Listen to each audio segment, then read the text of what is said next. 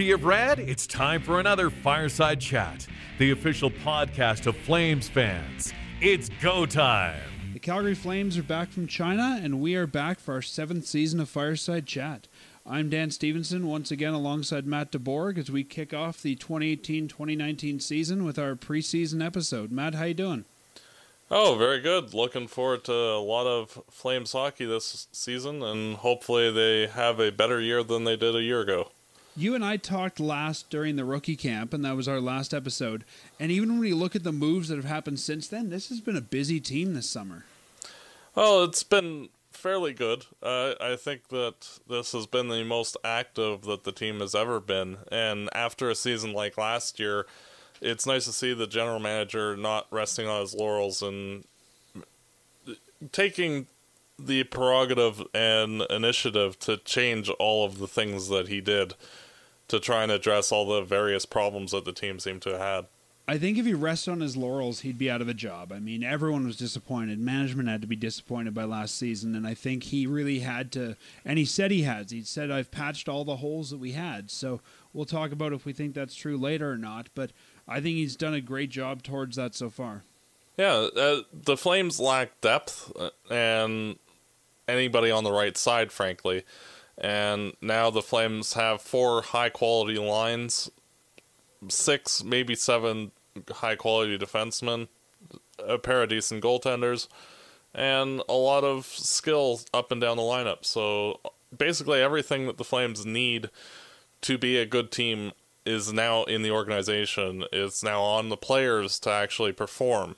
Where in past years, you could see that the team was either partially rebuilding or other things got in the way, like the coaching staff last year and injuries and all of that. So why don't we work our way from where we left off, sort of with the re-signings, and work our way towards the preseason and training camp? What do you think? Yep. So let's talk about some of the re-signings. Probably the 2 biggest contracts the Flames gave out over the summer were Elias Lindholm, who got a 6-year deal. He's getting paid $4.85 million per year. That makes him the 5th highest paid forward on this team. And he's behind Gaudreau, Monahan, Neal, Backlund, and then him. And Noah Hanifin got a 6-year deal at $4.5 million per year, which makes him the 2nd highest paid defenseman. What are your thoughts on those 2 deals? Cheap, frankly. Both of the players have higher end upside. Lindholm, I think that's more of even value for what he should be as a player, where Hanifin, I think you're spending a little more for like year 1 and year 2 based on potential, but that could be a screamer of a deal in years 3 and on. Yeah, I agree. I think Lindholm, you're paying for the value now.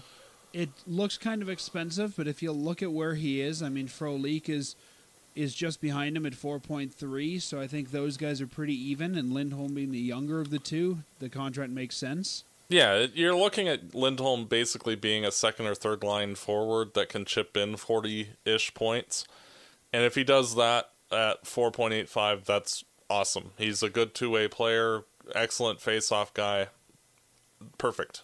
And I agree with you about Hanifin.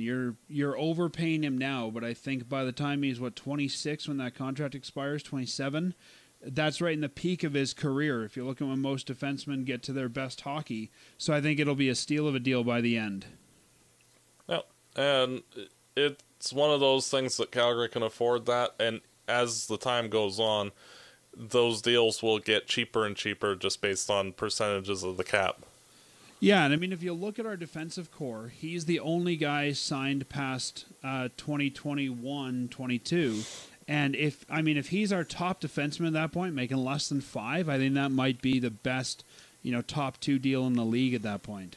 Yeah, especially if he develops where I think everybody's kind of expecting him to be, then that'll be a bargain. And hopefully that comes to pass. We just have to wait and see, but especially from what we've seen of him in a Flames jersey, he looks like he has the potential to be a number 1 defenseman to take over from Giordano when he starts to decline. You'll have a player that could basically effectively swap spots with them. I think that's the key there. If you're looking at Noah Hanifin to be a number 2 this year, I think that might be a stretch, but he's 21. We're paying for the potential, and I think as he ages, as Brody ages, as, you know, Hamonic, Brody and Hamonic are both 28, Gio's 34. Those guys are all coming out of their best years generally. So I think Hanifin's going to be that young stud who we've locked up long-term, and he'll be the long-term piece on this blue line.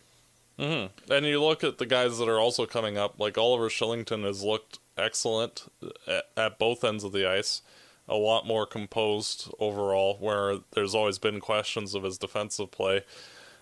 You have Rasmus Andersson, who's pushing for a spot in the NHL this season. Juuso Välimäki, who's pushing for a spot, but probably won't just because of his age. So, you know, if you look at that, like if all three of those players hit, then you've got a solid top 4 of Hanifin and those three for the next decade. And that's important, especially with guys transferring out. You can have a new group in for a long time. And it's weird to think about, but Gio's 34 now. I mean, you know, he's still a pretty reliable defenseman. He's signed till he's 37. But, you know, we got to start looking at winding Gio down as being our number 1 defenseman here. Oh, yeah. And there's probably going to be another year or two where he's a top-tier guy, and then it'll start sliding where he becomes like a number 3, number 4 guy. Sort of what like Brian Campbell was when he got to Chicago, where he wasn't needing to be the guy, and then slowly phasing him out of the lineup. The other big contract so far that we've signed is Mark Jankowski. We're all waiting for this one. A 2-year deal at $1.675 million per year. I think this is another great deal. If you look at kind of comparables, we've got Bennett at 1.9 and we've got Zarnik at 1.25. So I think Bennett, 2 years, 1.67, and we still retain his RFA rights when that's done. That's a fantastic deal. Yeah, it's hey, good for you. You had 17 goals last year. Repeat it again. Yeah, repeat it twice, and we'll give you a big payday. Yep. And then a bunch of smaller deals here. I don't know if you have any comments on these, but I'll go through them. John Gillies re-signed 2 years at $750 per, and that's a 2-way contract. David Riddick, 1 year at $800K per. Brett Kulak, 1 year at $900K per, and Garnet Hathaway at 1 year at $850K per. So the goalies, Riddick is likely going to be the backup to start the season, and Gillies, his I believe is a 2-way this year and then a 1-way next year. You're right, it's 2-way this year because he's eligible to not have to clear waivers this year. Yeah, so I think what you'll end up seeing is Riddick getting the bulk of the backup duties, while Gillies is on the farm in Stockton, and then depending on how everybody develops, you might see Gillies be the starter and Riddick like a 50-30 split with those guys the following year, or if they kind of have a bad year, then maybe a veteran guy signed for another year, like Smith re-upping for a year or something like that. I think a lot of that will depend for next year how Parsons looks at the HL level as well. Yeah, I agree. And as for Kulak and Hathaway, I think you're talking a 6-7 defenseman and the 13th forward. I was really impressed we were able to get Kulak under $1 million because, I think he'll be the number 7 guy. Yep. And, if Kulak stays in the lineup or he doesn't, I don't think it really matters too much to the organization. It depends on what Rasmus Andersson does, and frankly, I think that he's already stolen his spot. We'll see. I don't see Stone shifting out of the lineup just due to his contract, but we'll see. We'll talk more about lineups when we get to the preseason, but I agree with you. I think that Kulak will be number 7. Yeah. There is one more signing of a new guy that we brought in, and that was Anthony Peluso. The Flames signed this contract later in the summer. Peluso is a 6th-round pick by the St. Louis Blues in 2007. He's 29 years old, and this is really your muscle signing. I mean, if you look at him, he's a guy Tanner Glass 2.0. Pretty much. I don't see Peluso getting an NHL job. I think he's muscle for the farm. What about you? He could be the 14th forward and stay in the NHL all year because he's getting paid the league minimum. Where, if you're playing a team like Edmonton or LA or Anaheim where they've got some dirt bags, then, stick him in there. But I don't see him playing more than 20 games. See, I think that role of sort of being the dirtbag cleaner-upper is going to be Hathaway's. I think Hathaway's always played best when he's been allowed to be that guy. Yeah, I agree. So I think you send Peluso to Stockton, you let him, patrol there, and if you need him, then you can call him up. No one's going to claim him. No, of course not. This is the next, who is that enforcer guy that we got from Chicago years ago? Bolig and McGrattan. I mean, they're not great hockey players, but they're both Andre of them Waugh, Eric Goddard, like all sorts of just filler guys that can fight for a year or two and then go away. Yeah, and I mean, if we look at Peluso's numbers last year in the AHL, he played 38 games in Hershey, 7 goals, 4 assists for 11 points, and 34 penalty minutes. So, for a guy who's really a fighter to get 11 points, that's not too bad. Yeah. Usually we see some of these guys get like 2 points. Yeah, he's as far as like free agent guys that are of that type, he's actually one of the better ones. Like, he's not Ryan Reeves or anything like that, but where he can actually play and do that. But we'll see. I don't see him playing more than 20 or 30 games at best, and I think it's going to be more like 10, if that. Yeah, just looking at the roster, and again, we'll talk about kind of where we see the rosters later. I just don't see a spot for him starting here if Hathaway's here. I think it's one or the other. I could see him getting called up later. And then we were all waiting for a big trade to come this summer of some kind, and we got a trade. I wouldn't say it was a big one.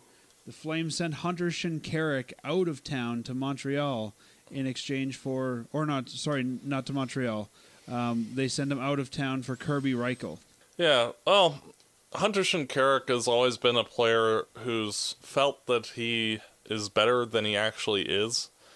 And, you see that sometimes. That's part of the reason back when he was drafted that I didn't really want the Flames to select him, because he had a bit of a bad attitude, and that was even evident just from his interviews on TV. And it's sort of like Dion Phaneuf, how he was really good and didn't really listen to the coaches to take that next step, and so Phaneuf kind of just stagnated. And with Shinkaruk, he just pretty much is the same player he was in juniors and hasn't really developed at all. My bad, it was a trade to Montreal. Yeah. And Kirby Reichel, he's all right. He's a decent scorer. He's just incredibly slow, and that's the only reason why he's not going to be a top 6 forward in the NHL. Because skill-wise, he could be. Yeah, I don't see this guy getting a spot this year unless he's, an emergency call-up. But I think as far as AHL depth, if you look at his AHL numbers, he's a good AHL player. Yep. And sometimes you need good, high-quality AHL guys to help other players to develop. Because, having him with, say, Mangiapane and Fu, that wouldn't hurt either of their development. Exactly. Have you seen this guy's AHL numbers? He actually puts up pretty good numbers. Oh, yeah. He'd be a top 6 forward in the NHL if he could skate at all. It's just that he's exceptionally slow, and for how the NHL is now, you just can't do that. In 2016-2017 with the Marlies, he put up 52 points in 73 games. 2017-2018 with the Marlies, 30 points in 55 games. And last year, 12 points in 16 games. So last year's almost a point-a-game player. That's the kind of guy that, I would keep on my AHL lineup any day. Yep. And hopefully he can figure out some different method of skating. Even if he just becomes passable, then he'd be a quality forward. It's just... Well, you and I have seen at the rookie camps that the Flames bring in skating coaches. So I think if anyone can work with them, these guys might be able to. Yeah. Depending he wants to learn. True. Which, that's not always the case, unfortunately. It's true. And then we have 3 big departures to talk about. Calgary Flames, they're no longer with us. The first one being Chris Versteeg, who I think we all knew his time in North America was over. He ended up signing the KHL. Matt Stajan went to Germany, and the Flames did what we've been waiting for years. They bought out Troy Brouwer. Probably not a lot to talk about with those first 2. What are your thoughts that Brouwer's finally gone? Well, I was disappointed, frankly, because I thought that he could have had a bounce back a bit this year, but unfortunately, the Flames needed his cap space in order to sign Hanifin, and I think that's pretty much the only reason why he got bought out. It's one of those things. It is what it is, and hopefully he has to bounce back with Florida and earns another contract. It's always disappointing when you have a player that just doesn't fit and has like their career kind of go sideways when, it's just a confluence of everything going sideways for everybody involved. So we are now on the hook for Troy Brouwer until the end of the 21-22 season, and we have $1.5 million as a cap penalty for buying him out. So this year we have still Lance Boma, Ryan Murphy, and Troy Brouwer buyouts on the books, and then next year it's only Troy Brouwer.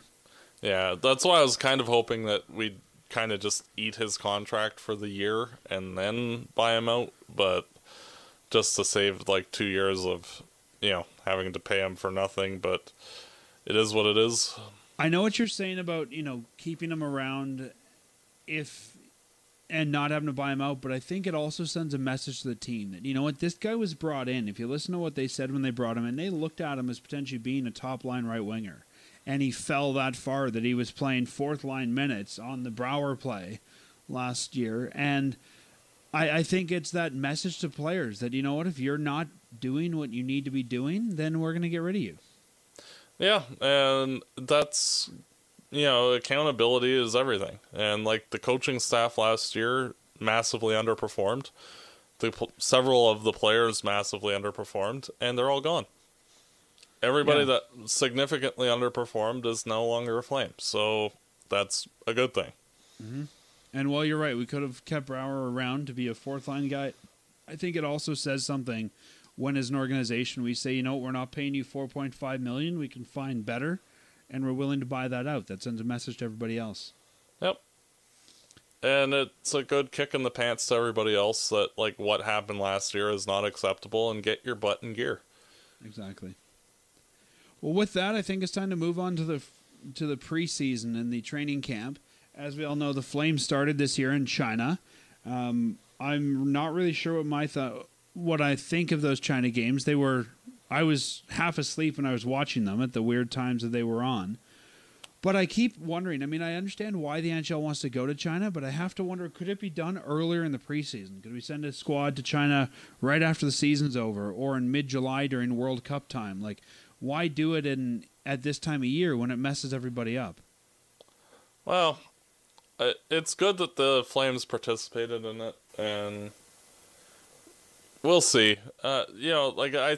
I understand why they're doing it, and like they're trying to get a bit of a foothold in the Chinese market, and that makes sense. But even then, if I'm a China fan, why would I pay money to see the Calgary Flames play, who didn't even make the playoffs? Like, if you want to do that, send your two teams who are in the Stanley Cup Finals, or send an all-star team. But it's like, here's a mediocre team. Come watch us play great hockey. Yeah. It just the squads picked seems kind of odd to me. Yeah. Here's a crazy. They did send Vancouver last year, so. And there's a whole bunch of teams going, to Frankfurt and Germany and places that are hockey markets, and I sort of understand that. Yeah. Here's a crazy idea that I had, Matt. Tell me what you think.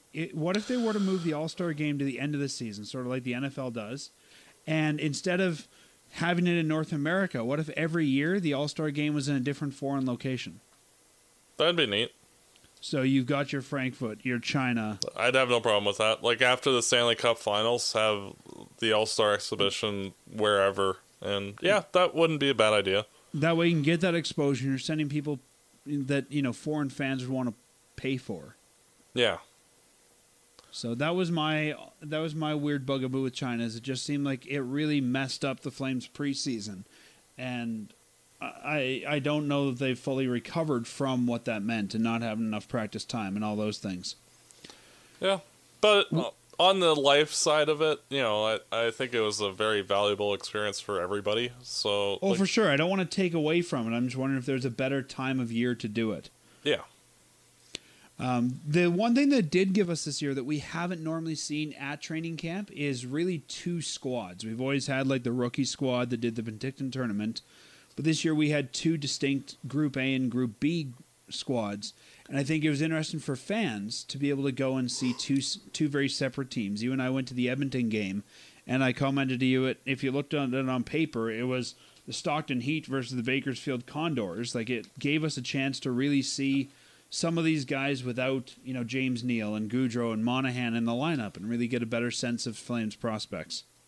Yeah, and a few of them separated themselves out from the rest, and like Dylan Dubé stood out. David Riddick a little bit on the negative side in that particular game, but he's since bounced back.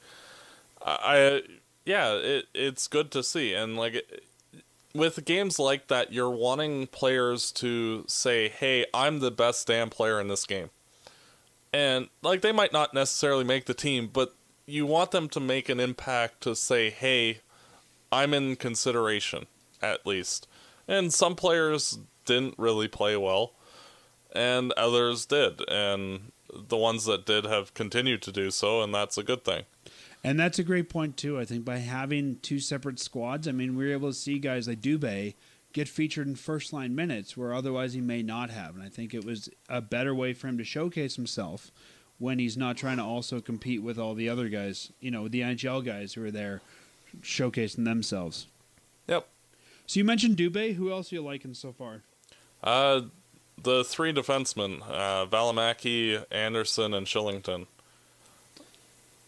I agree. I think all those guys, all three of them and Dubé are guys we expected to have a great offseason. They're all guys pushing for, or who want to be pushing for an all NHL three spot. of those defensemen look like NHL defensemen, if not sooner, later. I agree. And as for the forwards, Fu, he looks like he could play eventually, but depth-wise, no. Same with Eat Bread. I think we have enough options now that, especially with some of the veteran guys that were signed, like Alan Quine, that you don't necessarily need to rush any of the kids up. I agree. Yeah, I think that there's, and we'll talk rosters in a bit, but I think that there's one forward spot open, and I wouldn't be surprised if a kid gets that, but I liked what we saw from Mangiapane, but I don't think he's NHL ready yet. I think we saw that last year as well. He's looking good, but he needs a little more time. A number of people thought Fu would be ready, and I said last year about this time, I think he's a longer-term project, and I still think that. I think he's getting better, but on a deep team like this, you don't need to put Fu on the roster. No, there's about 6 players that if, Calgary was, say, Vancouver, that they'd be in the NHL. Mm-hmm. It's just that with the Flames having so much depth, you don't need to push guys in. Yeah. I've liked what we've seen from Klimchuk so far. Again, a more mature guy, but I don't think he makes the NHL. But I think it's going to be hard for the Flames to cut Dubé. Yeah. I think he's, especially with Dubé's versatility where he can play up and down the lineup, any of the 3 forward positions, and is generally just a smart player. I think that you could stick him on any line, in any spot, frankly, and he'd be fine. And I think he's done enough where he's earned a spot. Now, if you remember last year, the best kid at camp, hands down, was Jankowski, and we all said he's going to make the roster, and he didn't. He got sent to the AHL for a variety of reasons. But I come back to, with Dubé, yeah, he's earned a spot, but is it better to bring him into a lineup and put him in the bottom 6, or better to send him to the AHL and have him play, top minutes? And that's one of those things where I think that this year, especially with having guys like Hathaway and Lazar who can play a passable 4th line minutes, that I think that it might be better for Dubé to start at least for the first month or so. And say any forward injury period, he's the first recall. But it's one of those that ideally you'd like to put him in there, but does it make the most sense? And I'm not quite sure, even though I think that if he played from day one, that'd be fine. Yeah, I think that, like Jankowski, we saw him fight his way onto the team by being a call-up and making the team keep him last year. And I think that's what we're going to see with Dubé. I personally think Dubé should be sent to the AHL to start. Let him, show that he can tear up that league. And then, like you said, first call-up, bring him in and say, make us not send you back down. I think we need that competition this year. And I think there's some guys that he could, if I look at a Quine or a Lazar or a Hathaway, you say to him, all right, these are your jobs to steal. Yep. And that should be, frankly, the goal of anybody, whether it's Fu, Mangiapane, Phillips, Klimchuk, all of them. You have some guys that are borderline NHLers. Beat them. Period. Yeah. And, I just think Dubé will be given a chance to do that before those other guys you mentioned. Oh, yeah, I agree. Because I think, frankly, he's more skilled and talented overall and more ready than every one of the other ones. Yeah, I think that of those guys, Dubé is the one that could easily fit into a bottom six role a lot easier. I think if you look at a guy like Fu or Klimchuk, their games are really designed as what you'd want out of a top six guy. Mm-hmm. They're more finessey forwards. Yep. But I think Dubé could bring some of that grit. Now, you were mentioning some of the defensemen. To me, when I look at my rosters, I see Gio Brody, Hamilton, Hanifin, and Hamonic. So Gio Brody, Hanifin, Hamonic, and Stone, as my top six, which leaves one spot open because I think Kulak will be number 7. There's 3 good young defensemen there in Anderson, Shillington, and Valimaki. My guess is that Anderson gets that spot. I think Shillington, there's no need to rush him, and he's still got some parts of his game I think that need to be worked on. What do you think? I'd agree entirely. I think Valimaki, he's probably the most skilled of the 3 just for raw talent, but he's also the youngest and could use a year or 2 in the A. Shillington, he's come a long, long, long way defensively, where he could actually play on an NHL roster right now. But frankly, I think Anderson is a little better overall right now, and I think that's who gets number 6. Yeah, and I mean, it's not always a hint, but the fact that Raz was given a full number 4, tells you that they're considering him as well. Yeah.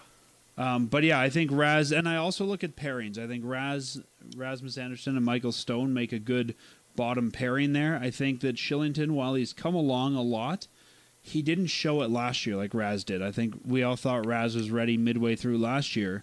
So I think you got to give the nod to Raz because he was the first one ready. And like we talked about with the forwards, first time somebody goes down, Shillington comes up. And you're probably also telling Shillington, look, make us move Stone.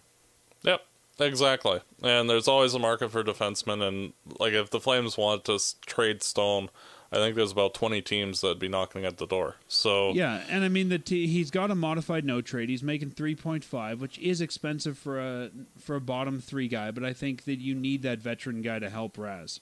Yep, and eventually he'll be moved out, but no need to right now. Yeah, I feel kind of bad because Kulak went from being a number 7 to being in the full-time lineup and back out.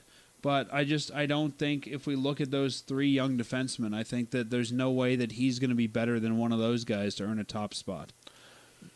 You would hope that he'd have taken another step forward between like when he first started in the NHL to now, but he's still just kind of there, and I think that he'll just continue to be there and be that number 6-7 type for his entire NHL career. Very replaceable as he stands now. He just has to, for him to have a longer term career, I think he needs to get better, and whether he has that in him or not is yet to be seen, but time's a ticking. So now let me pose a different scenario on the blue line. If the coaching staff decides to go Stone Kulak as our bottom pairing, now I don't want Anderson anymore. I don't want him to sit in the press Dalton box. Prout. Well, that's what I was going to say. If that happens, then you bring up Dalton Prout to be number 7. Yep, exactly. If they feel that Anderson's not ready, then bring the veteran guy in to be the number 7. And frankly, I wouldn't even be Dubé. You don't want the kids sitting in the press box. Yeah, and frankly, I wouldn't even be disappointed if Prout was the number 6-7 guy anyway. Because I think that he plays a little bit better of a game than Kulak right now. Yeah, I just don't think that you're gonna. I don't think Kulak would necessarily clear waivers, and that would be fine. And Kulak's also 24 to Prout's 28, so I think you've kind of got to give Kulak the opportunity to stay with the upper team and see what he can do. I think he's got a better upside than Prout. Yeah, it's one of those things where either or. Like, if you lost Kulak, it'd be like, oh, okay. Like, at the end of the day, like, it's not the end of the world if we lost him on waivers. It's not like Paul Byron situation. I would hate to see a 24-year-old leave here for nothing. True. And for those that don't remember, Dalton Prout came to the Flames last year in the Eddie Lack trade when we finally managed to find a buyer for Lack, sent him to New Jersey, and played in Stockton all year. So that's the back end of the lineup and the front end and who we like. The next question on the flip side, who do you think is struggling right now in camp? Not really anybody. That like James Neal is starting a little slowly. Lindholm's a little slow in terms of, like, you'd expect a little more from both of them, but it's not anything to be at all concerned about. It's not like they are coming in like Dutchin from Tampa, where he came in like 70 pounds overweight or something like that. So, and I think if you're Lindholm and Neal, you also know you've got a job. And why overexert yourself? I mean, you're there to warm up, but you don't need to bust your ass to keep your job. Yeah, well, it's just like Riddick in the first game against Edmonton. Like, yeah, he gave up 7 goals, but you could clearly see that he wasn't going full speed. Because, the last thing that you want to do is on the first game of training camp is to tweak something, and then, I'm out for 2 weeks or something like that. So, yeah, no, you're right. And I think Riddick, too. I mean, they left him behind so that he could get a lot of good minutes here in Calgary as opposed to taking him to China and probably playing nothing. Yeah. So far, looking at the roster, I would say the biggest disappointment for me, or the guy I think is struggling, is Kulak, because I expect him to turn it up a notch with all the young competition he's got coming in behind him. I'm kind of disappointed to see he's not. And same thing with Lazar and Hathaway. I think that I was expecting them to sort of turn up their game a bit and show they should stay on this team, and I'm not seeing that from either guy so far. Well, I think Hathaway's been the better of the two, and I think that if he's number 12, say, playing on with Bennett and Jankowski, that'd be fine. But, yeah, they're fourth-line forwards, like, in the classical sense. Not anything to write home about. There are guys that can just fill 7-8 minutes and be fine. Yeah, I guess I just looked at it that with, as we were talking about earlier, guys like Peluso now who could take his job. I kind of expect to see something different from Hathaway and maybe more of a one-dimensional game than we've seen in the past, but we haven't seen that so far. Yeah, well, it's one of those things that I think that if either Hathaway or Lazar make the team, that you might see like Gaudreau double shifting or Tkachuk double shifting from time to time, taking their spot, so that way the other two can get a little bit of ice time with someone better. I think that if Dubé makes the team, I think that he will take that spot. I also think that spot, let's just call it the fourth-line wing spot, just for the sake of argument, I think could have a lot of guys shifting out of there. I could see Hathaway, Quine, Lazar, all shifting in and out of that spot. Same here. And even guys like Dubé and Fu and Mangiapane, if they have good seasons in Stockton. Yeah, in order to bring one of those guys up, though, one of the other guys would have to be moved out, either through waivers or trade. Yeah, well, if you're going to that point, I think that you'd be like, oh, okay, sure, fine, whatever. Yeah, I mean, if you need to, you waive Alan Quine. Yeah. Right? Or Hathaway or Lazar. Yeah. If it comes to that, you're like, okay, well, you have a clearly better player. So why bother? For sure. Anybody you can see so far you think might lose their job, either in the NHL or get demoted further down in the junior or in the AA, AAA ranks? Nah, not really. I think everybody's pretty much in their set roles and ready to go. Yeah, as we talked about, I think Kulak could lose his number 6 job to one of the kids. And I could see a guy like Lazar eventually getting sent to the AHL, but nobody, I think, comes out of the gate in a very different position than we expected. Yeah, I agree. I think everything's more or less set in stone for now, and wait for like the first month of the season and then maybe some adjustments. Any of the part-time tryout guys, and I'll read you their names, that you think might get a contract with Calgary, either to stay here or to go to Stockton. So these players right now, and we brought in a ton of them just because we needed bodies before the Flames went to China, and they've released some. But the guys that are left, Jeff Glass, the goaltender.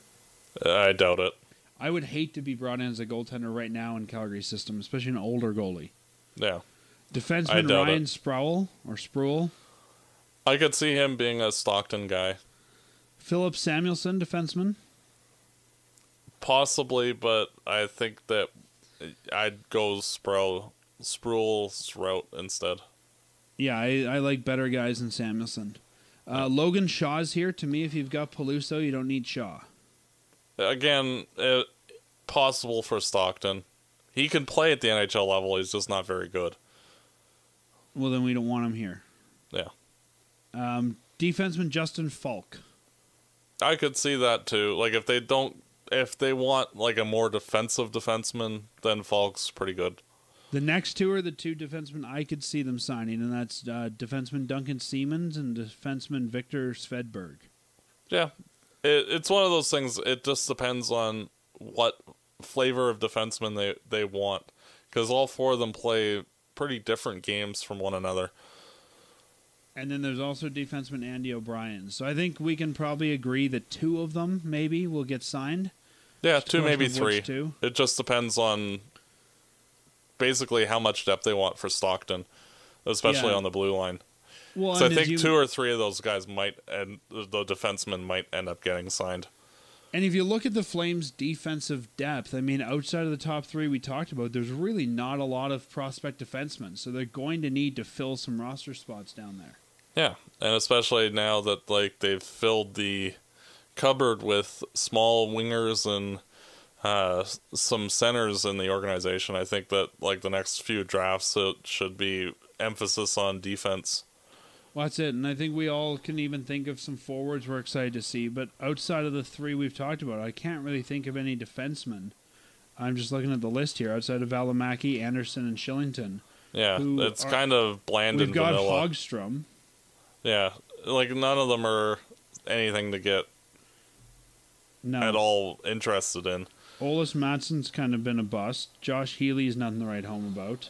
Yeah, like they're just there, frankly. So yeah, I think we can definitely fill some spots in Stockton. Yeah, and especially with how the team is set up, I think that like with those three guys, they will eventually graduate all three of them to the NHL. I think they're all good enough to be NHL defensemen. Sure, I don't think it happens this year, but eventually they'll all get there. Like eventually, and you'll need like a next group eventually coming in. So like over the next like 2 or 3 drafts, I would not be surprised if a bunch of like top 3 round picks are used on D-men.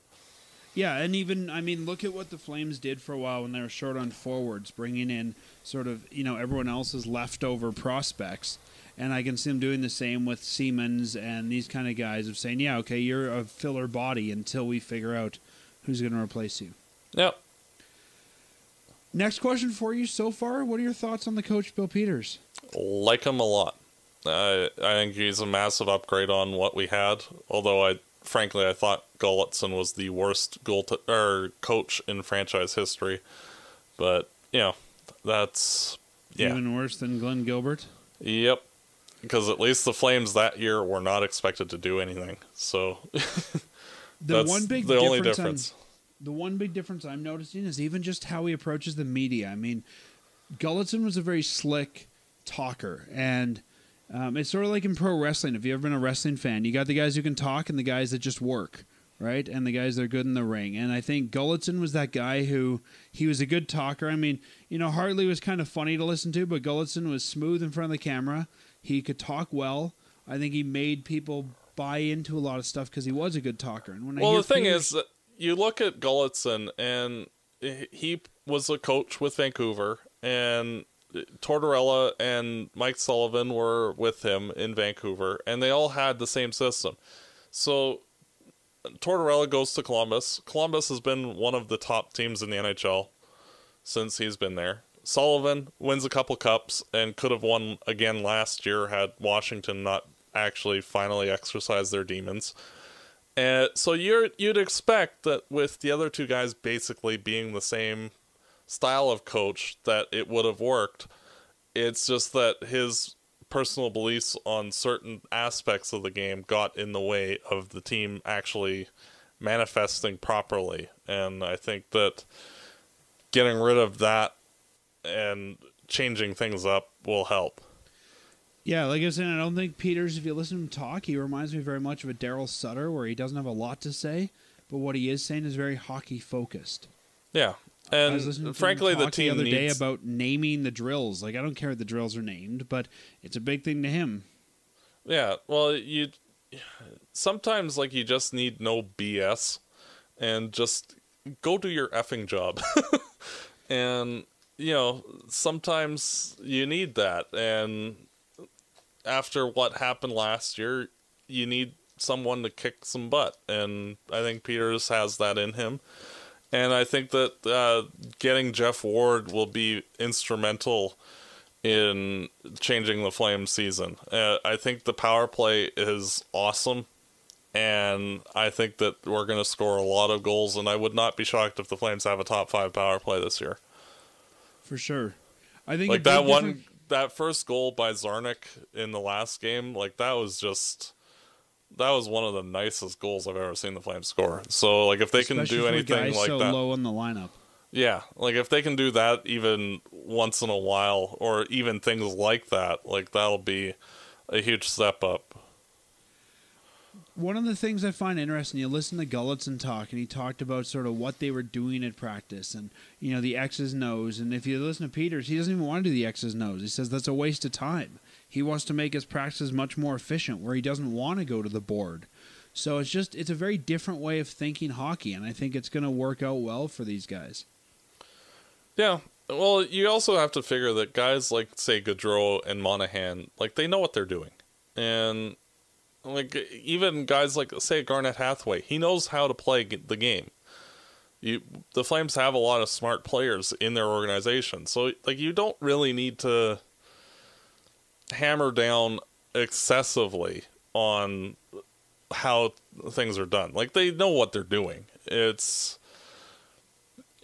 like... Say, like with Hathaway last year, one of the reasons why he struggled was he wasn't allowed to hit.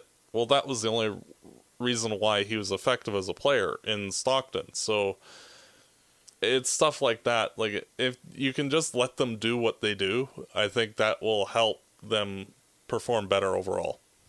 For sure. You gotta help them do what they do better, but you have to know what each player's personality is. They still need coaching. They need, hey, you should have cleaned this up, clean that up, but you've got to let each guy sort of, you need to have different identities on your team. Yeah, exactly. And it's sort of like what Hartley used to do, where he'd let the players dictate things a bit in terms of, this is how I play, so I'm going to play this way. And the coaches worked around that to get everybody to work together, even though they were kind of on their own page. They built a system to match the players, not tell the players to confine to a system. Mm-hmm. You need a bit of both, but I think that the flexibility that Peters is showing is a lot better than the hard rigidity of Gulletson. I agree. So looking at everything we've talked about so far, is we're, 1 week, pretty much a week away from, by the time this comes out, the NHL season starting. What holes do you still see in the Flames lineup? Is there anything you think that they still need to work on? Well, fourth line right wing could, possibly use Dubé. But even then, that piece is in the system. Yeah. The goaltending, I think, is going to be the main question for the season. Like, can Smith be healthy? Can Smith play at the level that he normally does? How do Reddick and Gillies play? How do Parsons play? That's the main problems, but I don't see any of them being a major obstacle, because the Flames could always just go trade for a goalie or something during the season if need be. Well, here's a crazy idea I posed to you last time we talked, is I think a big part of Gillies and Riddick and the disappointment there was they were asked to take on NHL starter minutes when Smith got hurt. And while I think they're both good goalies, I don't think either one is ready for NHL starter minutes. If you look at what that means in, a 2-week schedule, that's a lot of NHL hockey.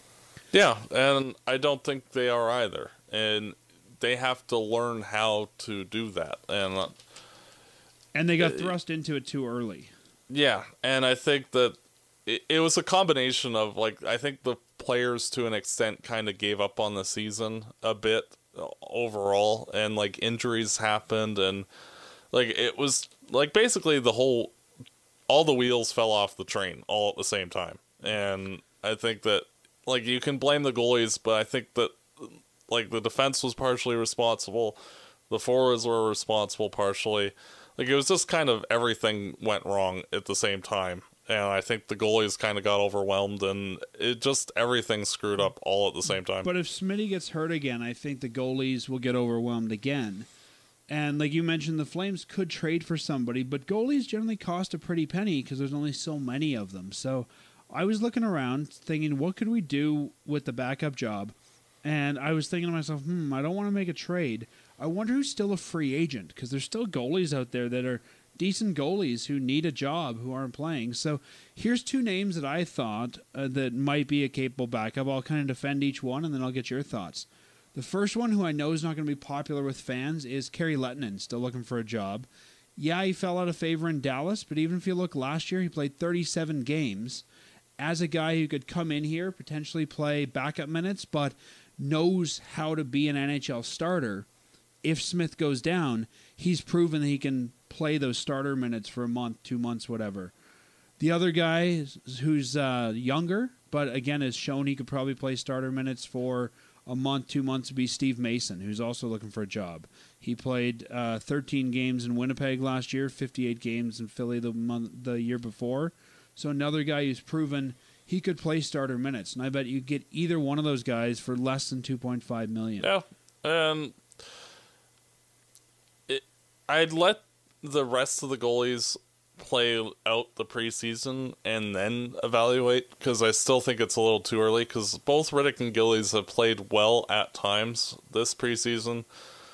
So, if, say, like, Rittich gave up, like, 4, 5, 6 goals in his second start, then I'd be a little more concerned.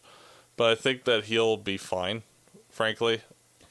I think he'll be fine as a backup, don't get me wrong. But my worry is, again, if he has to cover full-time NHL starter minutes if Smitty goes down, now what? I know. I think, and that's why I think that either one of those veteran starters, yeah, they're a great backup, but they could also, we know that we'd have more faith in them.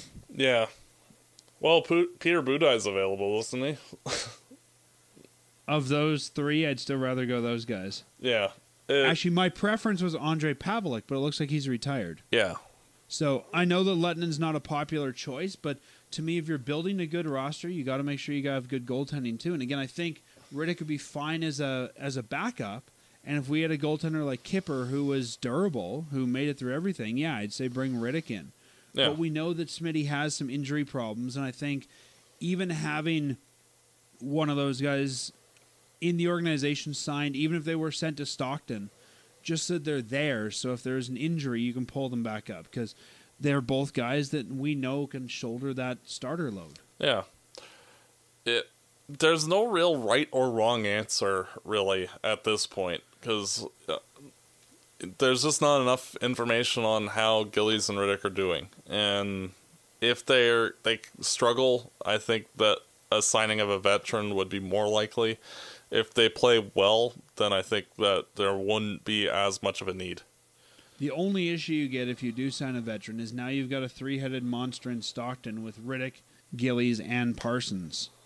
Yeah. Because you've got two other guys, McDonald and Schneider, who are going to go to Kansas City. So you would need to find a place for one of your goalies to play, whether that's through trade, whether that's through loan, but you're not going to want to keep three developing goalies. Yeah, that's why I'd be more likely to keep things as they are, and let's just basically hope that Smith doesn't break down. Yeah, I guess, and I agree. I don't necessarily want to go out and get a veteran goaltender. I don't think it's the right move on paper, because we do need to develop a young guy. But at the same time, if we don't do it now, it's going to cost a lot to acquire that piece down the road.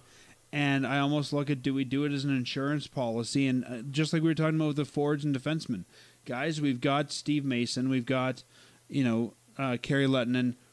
Make us send them to the A. Yep. Like Gillies, show us you can do this. And I think even if you had Gillies here as your number 2, to play those games when you need him, or call him up once in a while to play those games. But even if he looks good in the preseason, I don't have the confidence in him to play, let's say, 3 weeks of starter minutes. No, and I think that if Smith goes down, that you'll see like both of the other guys splitting time evenly. Like I think it would be basically you play a game, you play a game, you play a game, you play a game, back and forth, and until one of them takes the spot. Yeah, it could be, and that's a tough place to put them in too. Yep, but sink or swim. Or like play till you lose system. Yeah, something along those lines. I guess I'm also looking in the playoffs. Okay, let's say in the playoffs, worst comes to worst and Smitty goes down. I don't have confidence that we get any headway with Gillies and Riddick in net. I know, and if that was the case, I'd actually go with door number 3 and actually have Tyler Parsons start, but that's... See, I don't want to start a kid in the playoffs, and then that's a lot of pressure for a new NHLer. I agree, but, it worked with Matt Murray, it's worked in the past with several other goalies, so... We'll see. Those are far better teams, too, they're in front of. True. I think that, and again, looking at it from the playoff vantage point, I think Mason and or Lehtonen, again, we know are proven guys, and I would feel much better. I wouldn't feel totally confident, but I'd feel much better going into a playoff run with a veteran guy there. Yeah. And one thing that I don't understand is how no team claimed Oscar Dansk the other day. Like, Ottawa and Edmonton could use some goaltenders in their organization. Why didn't they claim him?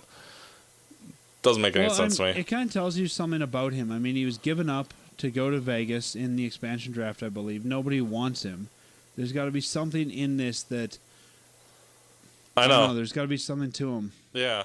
It just doesn't make a lot of sense, because on the surface, like, he looks like a decent goalie from when I've seen him play, and... Like, even back when he was in juniors and all that, like, and before he was drafted. So, like, it's just a little confusing. But, he had a long injury, though, last year, didn't he? He was out for a while last year, so maybe teams want to see if he'll rebound first. Yeah.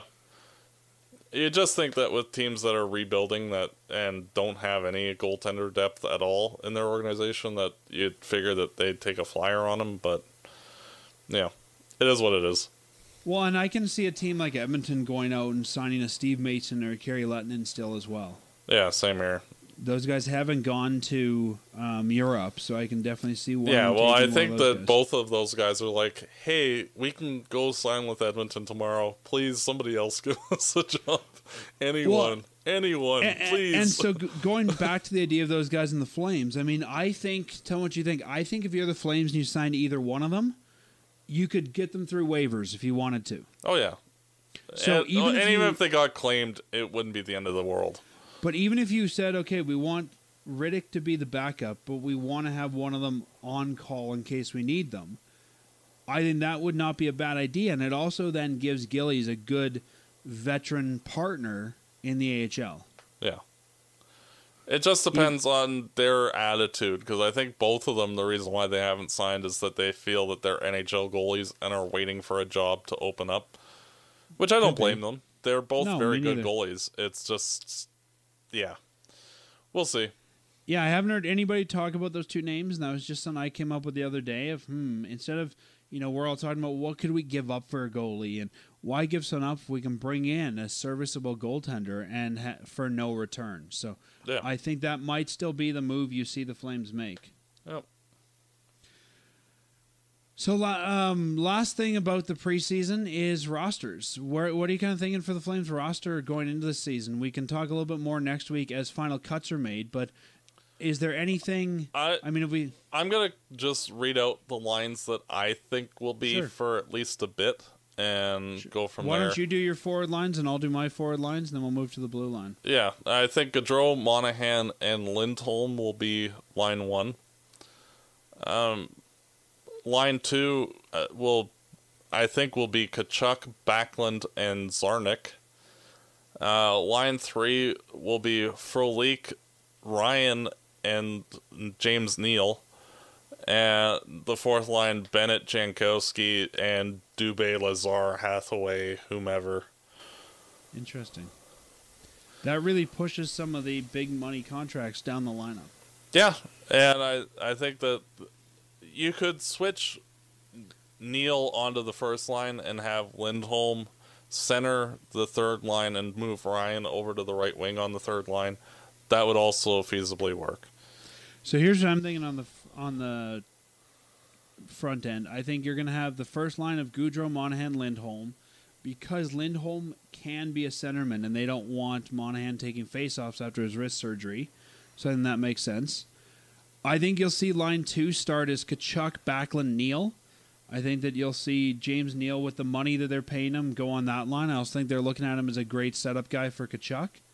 I think Neal will jump to the first line on the PP, though. I think the first line PP will be Gaudreau, Monahan, Neal.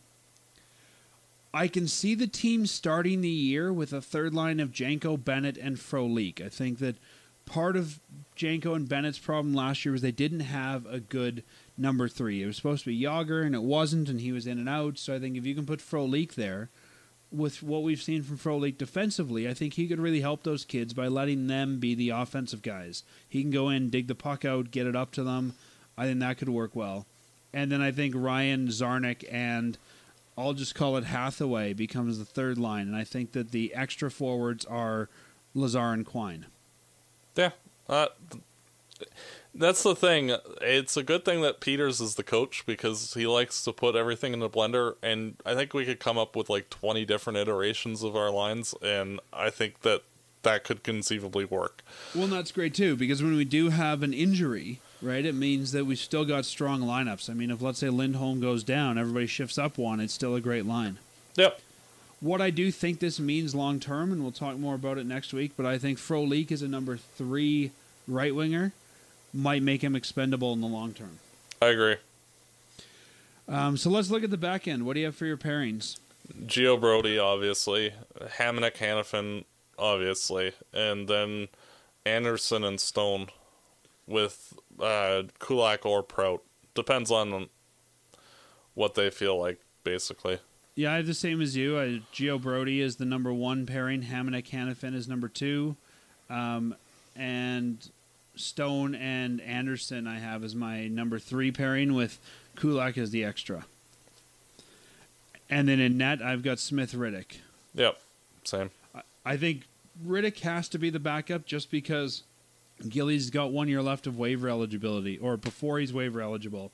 You want to use that. You want to send him to the A and let him play that out. Yep.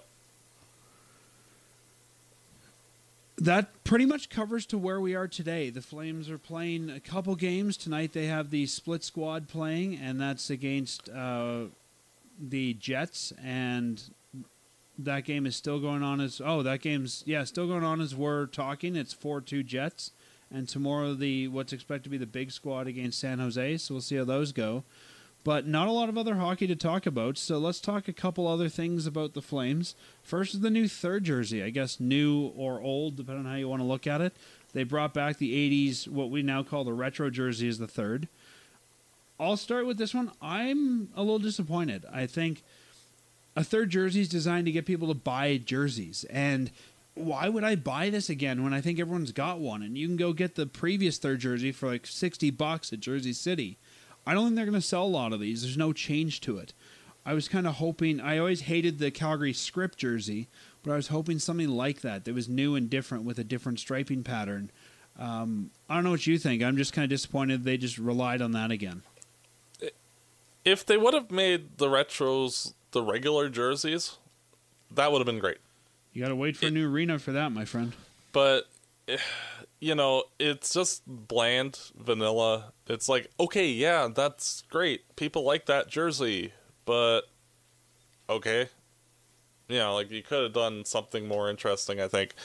And like one thing that's always kind of irked me with the Flames is that their steadfastness with the same shade of red, especially with third jerseys. Like they could go darker, possibly, like they did with the Heritage Classic jersey. I'm not saying use that red, but like there's plenty of different options available to make things, spice it up and go a different route while keeping the same concept. And I think that like especially the regular jerseys, I think are terrible. I think the regular Flames jerseys are the worst in the NHL. But I wish instead of going retro for the home and away, because I mean I would like to see that, but I don't think they would, is taking the old script jersey with the striping patterns on those, fix up the shoulders a bit, and that would have made a nice home and away. Yeah, that would have been a major improvement as well. Without the script. Yeah, on the front. like throw the black C on it and you're good to go. What I would like to see from the Flames is do something with the retro colors, but a new take on it. Like take the black out. They seem to like the white C and all that on the third, but could we do something different with the striping to make it new and unique and say it's, you know, retro inspired? Yeah, sort of like the new Jets third jersey, which is retro inspired, even though it has no real connection to the team. Yeah. Like it does, but it doesn't. Like the script logo is similar to the writing that they had on their original WHA jerseys, and it has a retro feel to it, even though it doesn't. Yeah, I mean they tried that with the Heritage Classic, and to me they really bungled that one. Mm-hmm. So I don't like script. I want our jersey to have a flaming C on the front. To me, that's the important piece of, you know, the Flames logo that we need there. But yeah, what if we did a different striping pattern for the retro colors, or, you know, go like with... there's something that they could have done differently. Like it seemed kind of like a cop out, like easy. Like yeah, fans will like it because they like the jersey, but you know, like there's no innovation there. It's just like this. And if you think the fans like the jersey, why not go with the Stockton Heat black template? Yeah, it's like Nintendo releasing the classic mini game thing, and like yeah, people like that, but you're not innovating at all. But the difference there is it's been a while since they've had that, right? Like they're re-releasing their Nintendo after 20 some years. We just had this jersey 2 years ago. Like everyone owns one who wants one. Yeah, exactly. So if the whole point of a third jersey is to get people to buy one, no one's going to go buy this new jersey. Exactly. If our listeners haven't seen it, you should Google for Stockton Heat Black. They have the Flames template with a black jersey. And I'm not a huge fan of the Flames wearing a black jersey. I like the red, but if you want them to buy something different and you think the fans like the template, get the black jersey. Yeah. At least people would buy it. Yeah. Well, let's talk about one last thing here, and we'll wrap it up for this week. Last one is Flames owner Clay Riddell passed away September 15th at the age of 81. He's one of the newest Flames owners. He joined the team in 2003, and he's known as one of the nicest guys out there. Anyone who's met him has nothing but great things to say about him. An unabashed fan of the game and of the Flames. He fully understood the importance of the Flames in the city as both the emotional fabric of history and as what it is. I mean, they donate a lot of money and do a lot of charity work. So we want to send our thoughts out to the Riddell family and wish everyone who knew Clay peace at this time. And, you know, Clay's it's tough to lose somebody who's that important to the community. I agree wholeheartedly, and it's always disappointing to lose somebody that important. Well, Matt, I think that about does it for this episode. Anything else you want to touch on? Just looking forward to some more hockey and getting ready for the regular season. We'll wrap this up, and we'll be back next week with our regular season previews, so stay tuned for that. As always, go Flames go. Fireside Chat is hosted by Dan Stevenson, co-hosted by Matt DeBorg. This episode produced and edited by Peter Marino. Fireside Chat is licensed under Creative Commons license. For full license details, visit firesidechat.ca.